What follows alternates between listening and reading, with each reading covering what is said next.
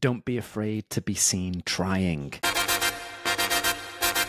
It's something that's been repeating in my mind this whole week. Last week, I put up a video about essentially like my goal and my declaration of some sorts and my kind of like positive affirmation that I've turned 34 and this year I'm going to become a millionaire.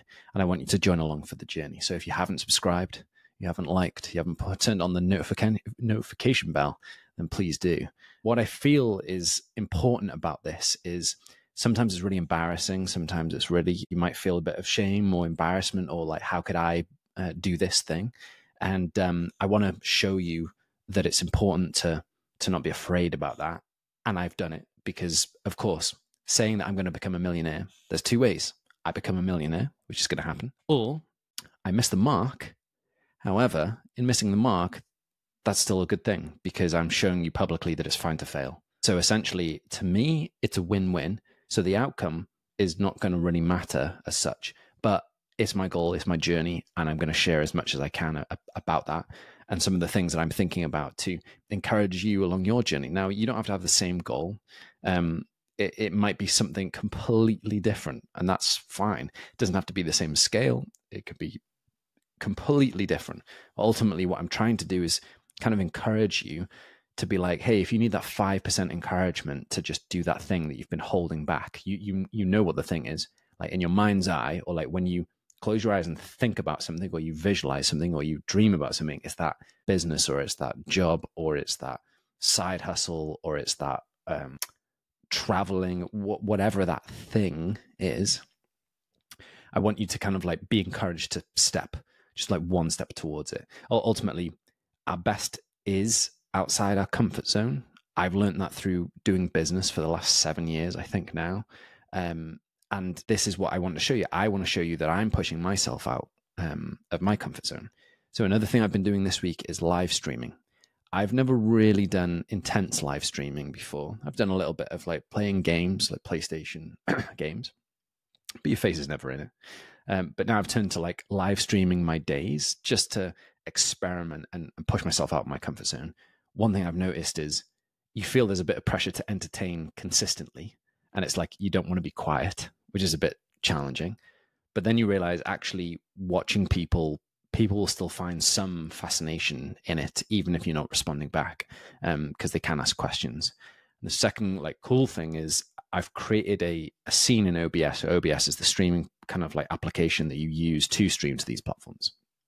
I've created a scene that is made up of, like obviously, if I'm in a meeting, then I can mute it so nobody can hear what I'm speaking about. They can still see me. So if you AI kind of like reverse engineered my mouth movements, chances are you could work out what I was saying. But I'm playing Don't Be a Doorstop episodes. So I've created Don't Be a Doorstop for the last like 3 years. I think we've been running it, which is like 50 plus episodes. And that's on a playlist. So when I'm in a meeting, I can play Don't Be a Doorstop in the background, which means I'm introducing people that now start seeing me on Twitch or YouTube streaming. They'll get to see Doorstop kind of like, which is kind of cool. And it saves me then being worried about, oh, I have to turn off the stream or I have to turn off the camera and that stuff. I want to try and like go without having the interruptions. And it's inspired by, I saw Gary Vee do the same. So if you don't know Gary Vaynerchuk, yeah, Gary Vaynerchuk. Yeah, I'm mispronouncing his surname. Gary Vaynerchuk, he basically is a marketeer, American guy, born in the Soviet Union, moved over to America, and then has built up like his dad's wine company, then moved on to his own agency. A lot of the stuff that he has done over the years has inspired me. A lot of the stuff that he does is very intense as well. So sometimes you'll be like, actually, this is too much, and you step away. But something I spotted him doing recently is live streaming his office. It's literally in his office where he has this counter of like, and times he mutes and unmutes. So you can see when he's speaking on the camera, and it's a chance to interact with people throughout the day. Especially if you like working from home and stuff, like it'd be really interesting to see if there was kind of like that culture of live streaming or day to day and kind of building connections with other people that are doing that. And he's encouraging people that is the kind of like an aspect of like a new wave. Like let's say there was a live stream of a salon and you just see the salon in the day. I do definitely remember in North Wales, there was, I think it was like a goat farm or some sort of farm of some sorts where they were live streaming goats and people would watch that. And I think they were making money off it. And then you start selling goat products off the back of it, which is quite clever. So ultimately, I've been doing it just to, again, get me out my comfort zone. again, to trial a skill, keep it interesting, and to kind of get more comfortable with doing pieces to camera, people watching you, just because I want to get better. It's all a case of like learning and refining.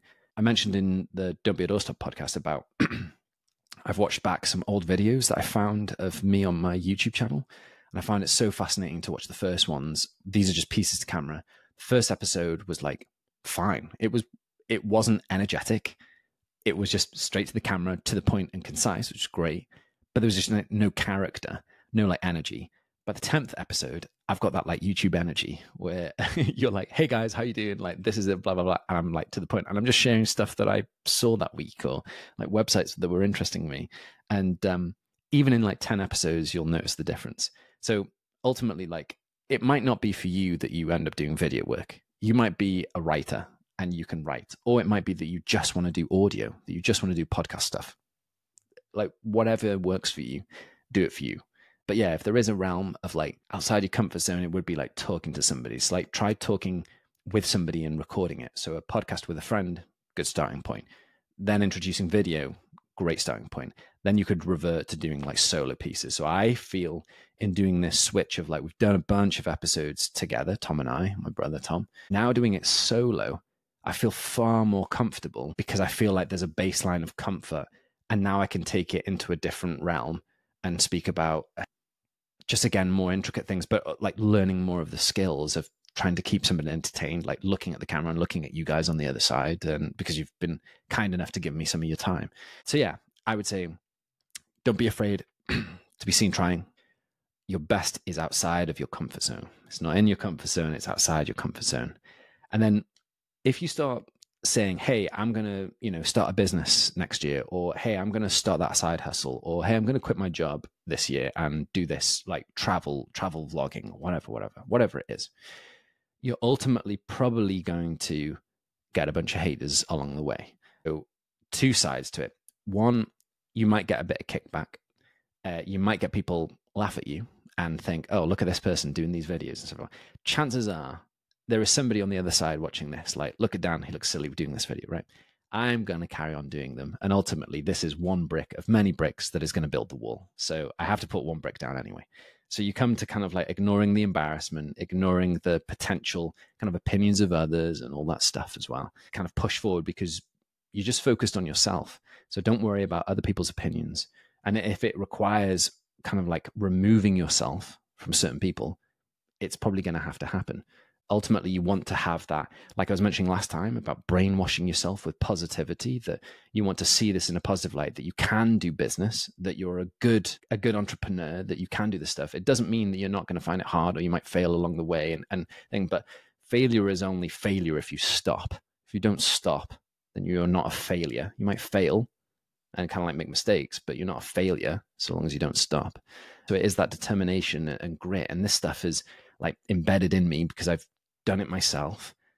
And also I talk about it and try and help others kind of like ignite those aspects and within themselves and within their own journeys, regardless if they're kind of doing a side project, they're an employee, they're self-employed, they're a sole trader, like whatever iteration of entrepreneurship, or even if they're doing like being entrepreneurial inside of their own company for promotion or ownership or anything like that.